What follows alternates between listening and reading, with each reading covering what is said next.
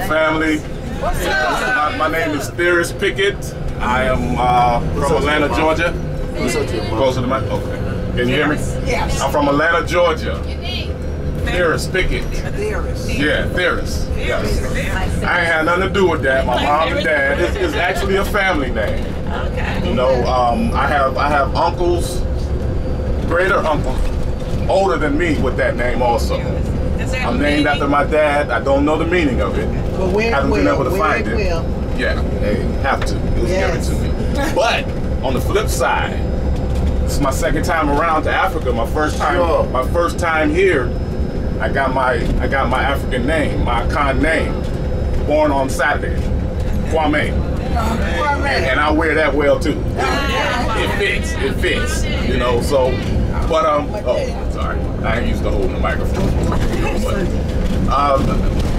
first time I met Bomani in Atlanta, we were at a Black Power kind of convention thing, you know, and he was telling his story, and I'm like, that's the cat I talked to on the phone about the tour.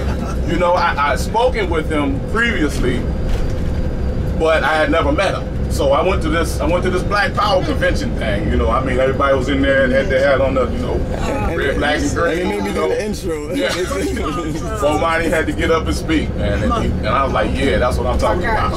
So,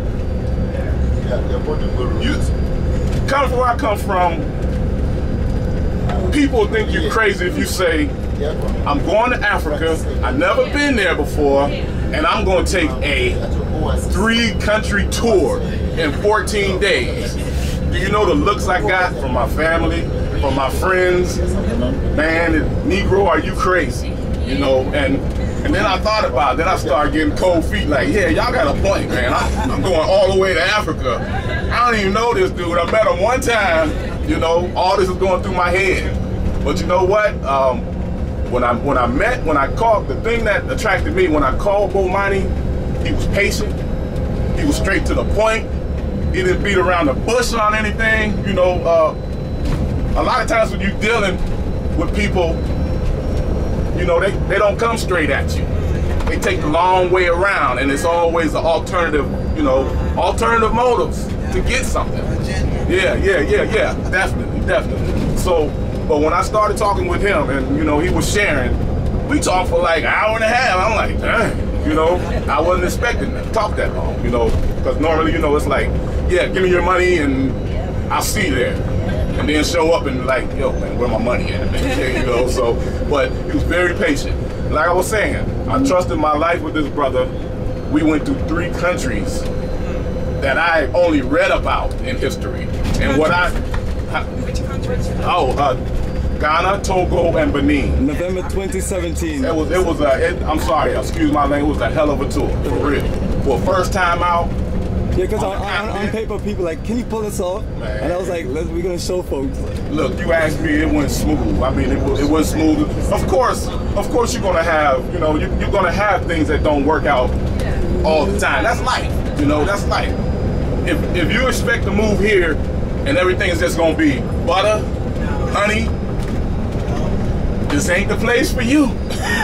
You know, you're gonna have to roll your sleeves up, and that's what I plan on doing. I plan on rolling my sleeves. I'm 57 years old, so I spend a lot of time in the U.S.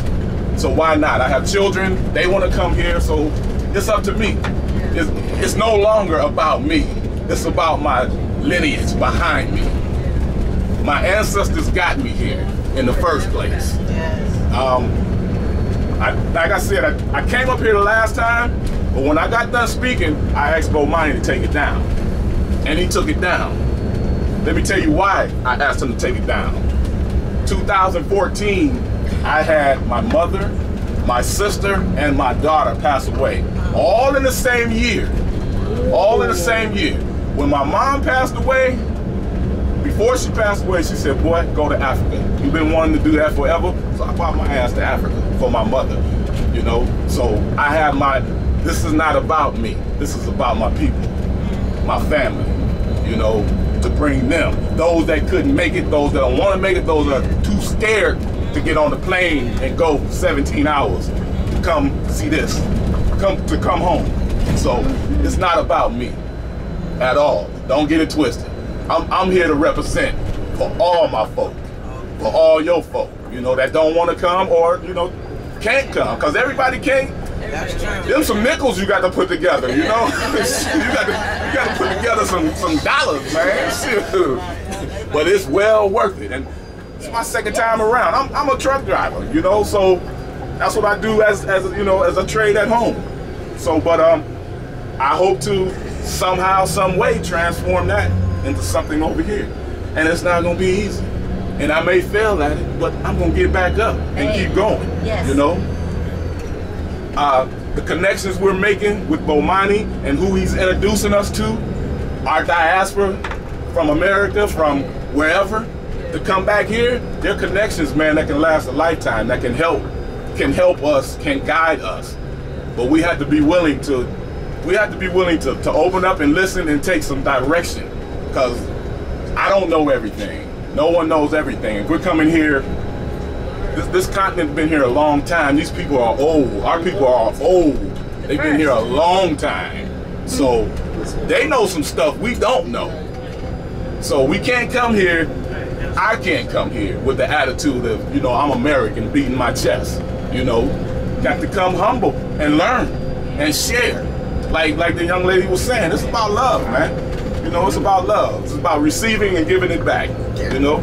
So, this brother here, man, the vision he has, man, when we talked, I was like, dang, you know, that's what I want to do. You know, I want to go. I want to build here. You know, I want my children to be able to come here and enjoy, and their children, you know? Our lineage has been broken. Yes. They say 400 years of return.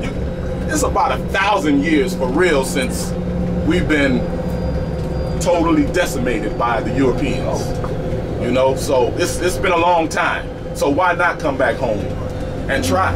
It ain't gonna hurt, you know. We survived. Sorry, we survived slavery. We survived being pulled from our continent, our families, and taken and beaten and raped, and we still here.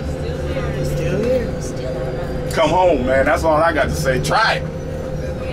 That's it. Thank y'all. Thank you. Yes.